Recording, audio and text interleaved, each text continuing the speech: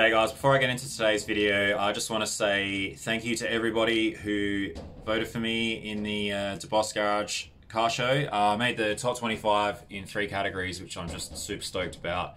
Brent from PFI SKID appeared to really dig the car, even though I didn't win. He had some really nice things to say. So thank you, Brent. You got a new subscriber. And yeah, speaking of subscribers, like, comment, subscribe. I just cracked 500 the other day. I'm going to try and just bring as much content as I can for you guys. So thank you for everybody that's supporting the channel. If you haven't subscribed yet, subscribe now. Drop a comment below. And yeah, you can follow me on Facebook at Burnet's Garage, Instagram, Burnet's Garage, all of that type of thing. So yeah, enjoy the video.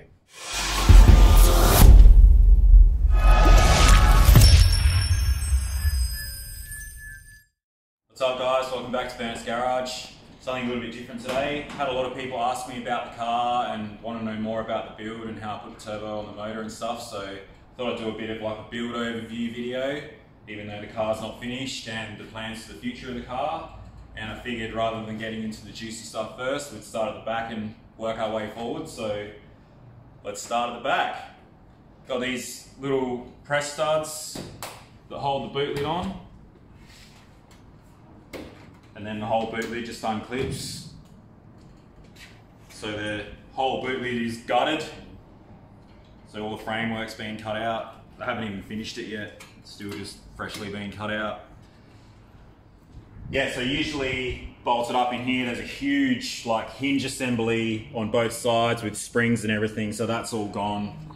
If you've watched my DeBoss Garage video, then you know I was trying to get as much weight out of the car as possible. So yeah, that's pretty self-explanatory. Remove and unbolt as much stuff as you can. So in here I've got a fuel cell. I don't exactly know what size it is. I think it might be a 50 litre or something like that.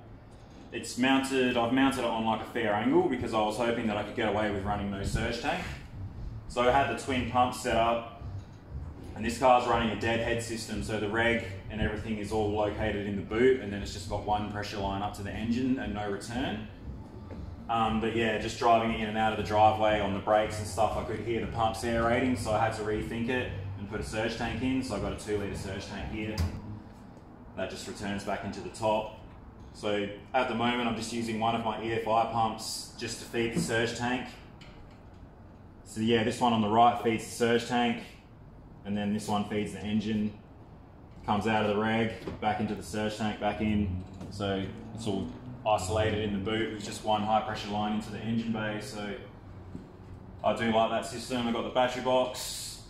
The isolator is actually located in the, originally this is the aerial hole. So that's where the electric aerial is in the boot. And yeah, I just thought it'd be funny to put the battery isolator there, so it works. I don't know if Andrew or any of that will allow it, but if I have to move it, I have to move it. If not, it's a cool, quirky little thing. So got the 3-inch lobster tip muffler on the back. The car is actually registered with the STUS 929 number plate. So this was actually a road car when it used to be black. It was a daily drive, like my daily driver, just a normal street car with an interior and everything. It still had the mega squirt and everything in it. I think I've actually got a video of it running when it was NA.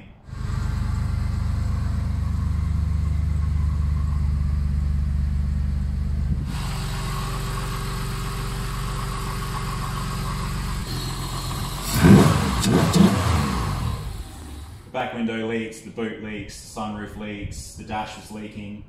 Ironically now, it's probably all going to get fixed anyway because I want to eventually make it into a proper nice thing, but sometimes that's just how the ball rolls. Yeah, moving into the cabin, so I've got the roof mounted switch panel here. I got plans to put a touch screen in here and use a Raspberry Pi and hook it all up to the Mega Squirt and everything, so I can have like air fuel ratio and stuff on the touch screen. Because the matching silver face auto meter wideband gauge is like 400 bucks. I've already got an Innovate IC2 in here, so I can't really see the point in buying another wideband when I can, you know, Raspberry Pi touchscreen off eBay was like $70, so just I can't see the point of giving me a little bit more options. I'll be able to see like ignition timing and stuff like that. So got the hydraulic handbrake here, and this ball valve. So this actually shuts off the rear brakes. So if I close it, I've got no rear brakes. It's basically just for doing burnouts. So I can just put my foot flat on the brake and only have front brakes. And yeah, I got the B&M shifter. Thanks, Jeremy. Mega Squirt 3 here. So all the wiring's up under there. I think I do have a quick shot of the car when the dash wasn't in it from before. There's like a relay panel up behind the dash. Pretty much all of the factory wiring from the car has been removed, but this section in the dash and the engine bay is pretty much all that remains. So all of the indicators and everything and all the headlights and that are still actually hooked up. So, you know, if I do decide to take this thing for a lap of the street and get some rego on it, I can. And yeah, also if I want to do roll racing, you technically have to have like a registered car with a full exhaust and everything to do roll racing. So I was sort of just keeping that in mind rather than just gutting everything and then having no indicators and no brake lights and stuff. So this is the panel here where the sunroof used to be. These have got a big, heavy, ugly electric sunroof that usually takes up the whole roof. So that was a fair bit of weight there. And if you look at the back doors, they're all gutted. So these aluminium straps here just hold the window up. And there's one bolt at the back there that holds the door shut, so you can actually undo that bolt and open the back doors if you need to. So hopefully in the near future is going to get a full roll cage, probably just do a 4130 TIG welded cage, just sort of future proof the car a bit so it's ready if it's ever got big power in it and runs less than 10s at the quarter mile, have the proper cage and safety equipment and everything to be okay. So big plans. Underneath of the bonnet's all gutted. So it's a bit flimsy, but I've got some plans for the bonnet. You'll see that in the future. There's no gas struts. That's why there's a big yellow stick here holding the bonnet up. This car's got FC RX7 coilovers in it, which aren't really a direct bolt-in for a 99. So there's two ways you can go about it. The way I decided to go was chop the strut tower out and weld in a new strut top with the correct, you know, holes to mount that coilover. So the car has got our Holden Astra electric power steering pump, which might be on its way out actually, because I just bought it second hand and it's pretty loud, but they're pretty easy to come by. So if something goes wrong with it, I'll just get another one and chuck it in there. This braided line down to the rack is if you want to do that conversion yourself at home, you can pretty much get all the fittings you need to make that braided line yourself. So I've done plenty of fuel lines and water lines and stuff in the past, and that 100 series or 200 series braided Teflon hose or whatever, that's fine for making a power steering line. So that just goes down to the rack, and you just need to know what thread or what style of fitting, you know, to go into your rack in dash 6 or whatever it is. So anyone who's ever had a Commodore will recognise them straight away. What I didn't realise though when I went this way was the Mega Squirt can't actually run direct coils directly from the board. So I then had to go out and find an ignition module. So I've got this little 3-channel Bosch ignition module here which drives the coils. And I actually think that's out of like a Volvo or something. The turbo is an eBay GT35 with a 106 exhaust housing. It's going to be interesting to see how the 106 goes, because I think it's pretty laggy. I would like it to come on boost a bit sooner. Until I drive the car a bit more, I don't really know how it's going to go. But what this has basically got is it's got its standard naturally aspirated exhaust manifolds on it. So the factory manifold goes around the back of the engine and connects up to the manifold on this side, and then that goes down and out. So what I've basically done, and I think I can actually dig up some old footage, is there's a pipe that I've made out of 2-inch steam pipe, goes off the bottom of the manifold, loops around, does a 180 and comes back up under here. Right, my J-pipe's looking pretty good, although it does look a little bit more like a M, so I think I'm going to refer to it as a M pipe or a moustache pipe or something. So it comes up to the turbo sits on it, and then it sort of goes off into a Y piece out to the 50mm external wastegate, which is here. And you can sort of see the screamer pipe just dumps out underneath. You can sort of see that in my intro video when I drove over. You can see the screamer pipe sticking down. And it's got a 3-inch dump the whole way back, 3-inch exhaust all the way out with just that one muffler on the back. So In hindsight, I probably wouldn't do that again, because it'd probably be just the same amount of work just to make manifolds.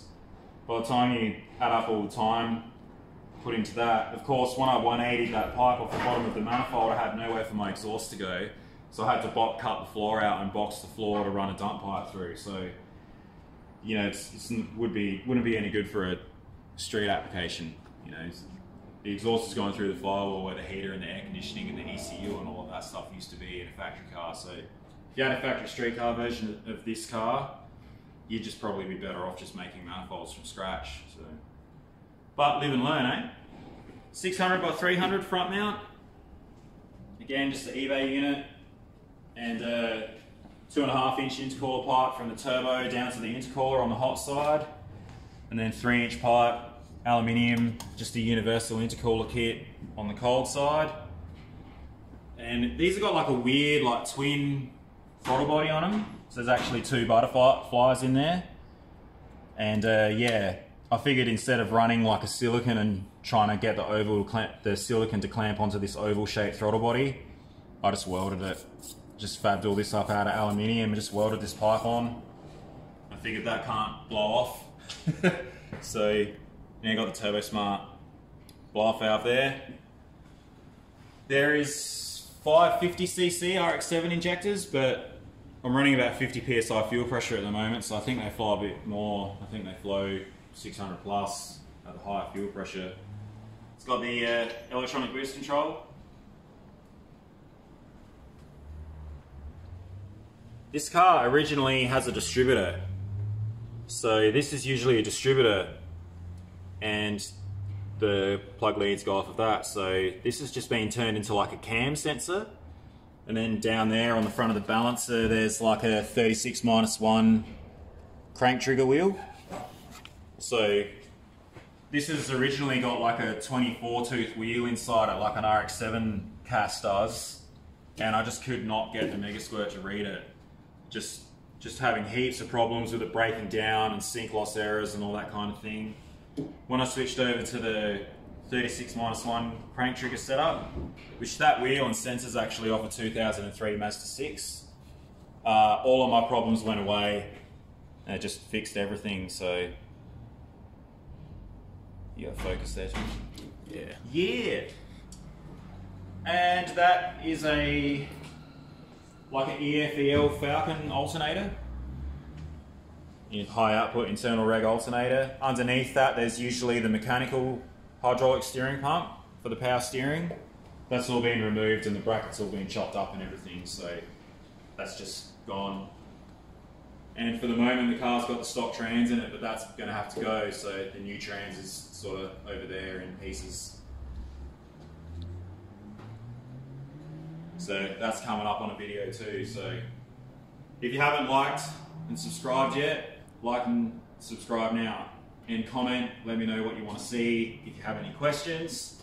Thanks to everybody who voted in the Boss Garage Car Show. I really appreciate it. I made it into the top 25 in 3 categories.